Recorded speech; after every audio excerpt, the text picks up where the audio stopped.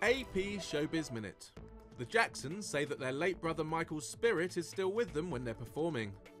Jermaine, Marlon, Jackie and Tito are currently touring in Asia with a section of the show dedicated to Michael's hits.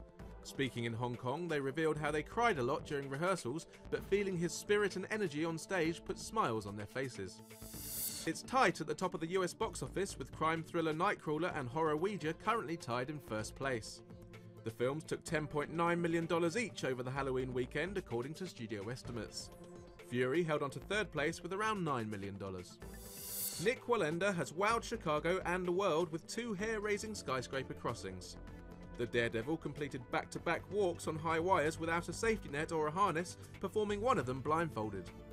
He said he was hampered by strong winds and a steeper than expected angle of the first wire. This is Sid Dixon with AP Showbiz Minute.